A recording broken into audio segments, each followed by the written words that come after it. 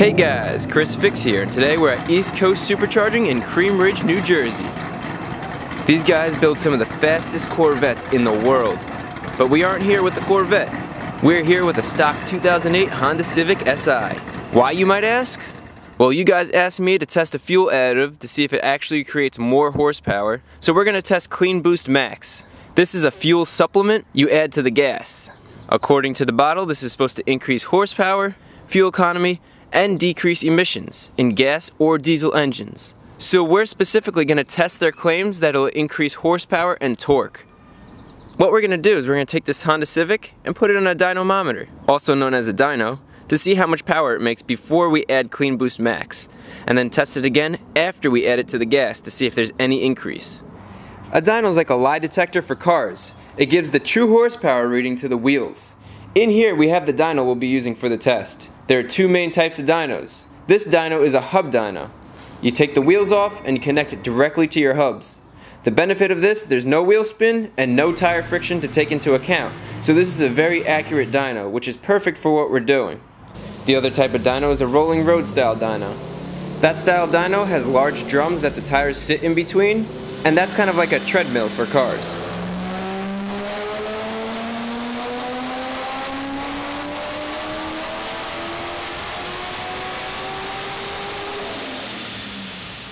Since the hub dyno is so accurate, we're going to be able to use this to compare the baseline horsepower and torque readings to the CleanBoost Maxx horsepower and torque readings. So that's enough background information. Let's get this test started. As we get the car hooked up on the dyno, let me explain what we're doing. We're doing 3 baseline runs to get the horsepower and torque that the car makes without any additive in it. Then we're going to go and put the additive in the gas, drive around for a little bit, make sure it's all stirred up, come back, and then do 3 more runs with CleanBoost Maxx in the gas. We want to see if there's an increase in horsepower and torque. If the additive works, we'll see a consistently larger horsepower and torque reading, and if it doesn't work, the horsepower and torque readings will either be the same or even less. So let's get these 3 baseline runs in. This car makes 195 horsepower at the engine. Any ideas of what you think it's going to be at the wheels? Here's the first run.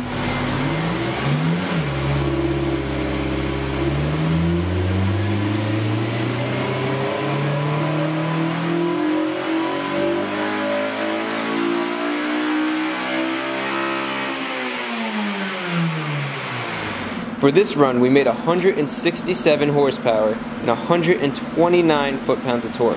Here's run 2.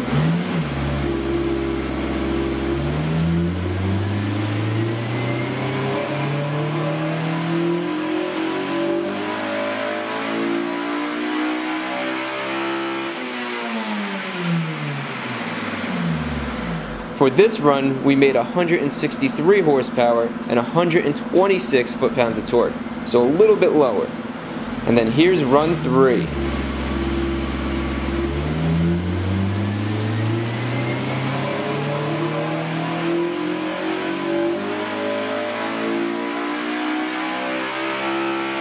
For this run, we made our lowest numbers at 161 horsepower and 123 foot-pounds of torque. So our first run in the red made the most power at 167 horsepower and 129 foot-pounds of torque.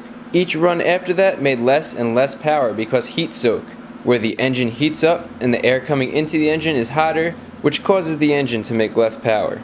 So those are the numbers we have to beat if CleanBoost Maxx does in fact make more power when added to the gas. Let's back out of here and add the fuel supplement to the gas.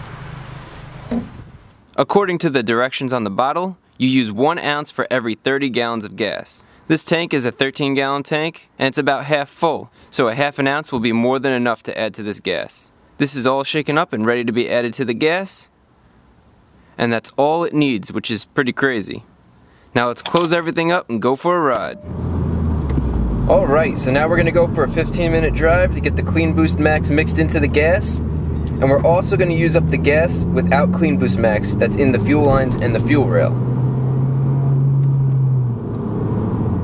Now the instructions do say to use the additive when you go to fill up the gas tank, but we don't want to introduce new gas into the system because that's just another variable that could make our test inconsistent. the new gas might give you more horsepower or it might decrease the horsepower. So we're not getting new gas. We're gonna just keep the gas in the tank and go for a ride, make sure we stir it up, and that should mix it up plenty. So after about a 20-minute drive, we are back, and the additive should be plenty mixed up, so we're ready to do our final dyno runs. So we're idling the car until the engine temperature is the same as before. If the engine temperature is significantly cooler, we might make a little more power. If it's significantly hotter, we might make a little bit less power. So to make sure that we're consistent in between tests, we're going to make sure that the coolant temperature is the same. Okay, now that the engine temperature is the same as before, let's start our 3 poles with CleanBoost Maxx in the gas and see if we actually make more power. To be honest with you, I am quite skeptical. I can't see how adding half an ounce of this stuff is going to make any difference, but we'll see. Let's start the first run.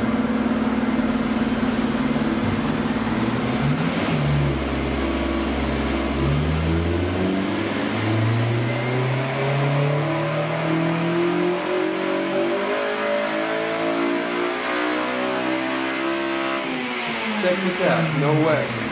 We just made 172 horsepower and 134 foot-pounds of torque, which is higher than the 167 and 129 we ran before. Okay, let's run it again and see what happens.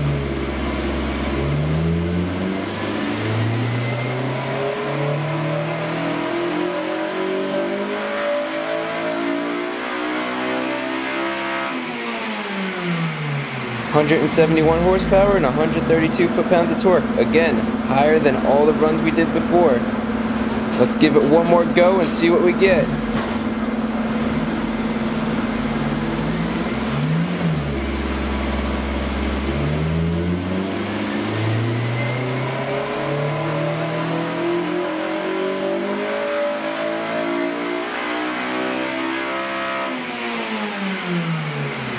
Okay, we got 172 horsepower and 132 foot-pounds of torque, which is still higher than all the runs we did before. Okay, so let's do a comparison of the horsepower numbers from our baseline before we added the fuel supplement to after we added the fuel supplement. The before is on the left and the after is on the right. The horsepower curve looks weird because the engine has VTEC, which changes the lift of the cam and the timing to give you more power. You could actually see where the power would normally drop off, but then VTEC kicks in and you get a good amount of more power. You can see in the before graph the highest horsepower we made was 167 horsepower, and for each run that drops and the lowest horsepower number is 161 horsepower. For the after, the highest horsepower number is 172 horsepower, and unlike the other graph, these runs were way more consistent. It's actually impressive how consistent this graph is. Even on the third run with CleanBoost Maxx, the car is still making 172 horsepower, compared to before where it just dropped off.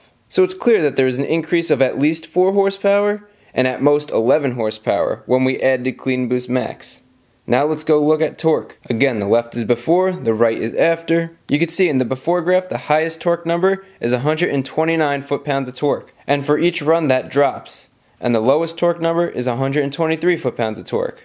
For the after, the highest torque number is 134 foot-pounds, so it's clear there was an increase of at least 3 foot-pounds of torque and at most 11 foot-pounds of torque when we added CleanBoost Maxx. I want to finish off with a graph of the best run before and the best run after adding CleanBoost Maxx to the gas. In this graph, the thin lines represent the before and the thick lines represent the after. The blue line is torque and the green line is horsepower. You can see the clear separation for pretty much the entire curve for both horsepower and torque, which is impressive. The end result is pretty clear. When you add CleanBoost Maxx to your gas, you're going to make more horsepower, more torque. So after testing CleanBoost Maxx, what do we think? You could come to your own conclusions, and I'll put links to the graphs in the description below if you want to further analyze it. But for me personally, we used one of the most accurate dynos at a reputable shop known around the world. We did 3 strong baseline runs, added the fuel supplement, got it really mixed in there good, and then did 3 more runs with similar weather conditions and similar engine temperature, and the results are clear. CleanBoost Maxx actually does what it says and creates more power. In this test, we found it could create as much as 11 horsepower and 11 foot-pounds of torque, which amazes me. Not only that, when we added the fuel supplement, the dyno runs were more consistent, which is also important. Even Doug, who's run and tuned thousands of cars on the dyno, was impressed. Now I'm kind of curious to see if this actually increases fuel economy like they say. The good thing about using this Honda for the test is that if it increases horsepower and torque in a Honda, it'll work for your car.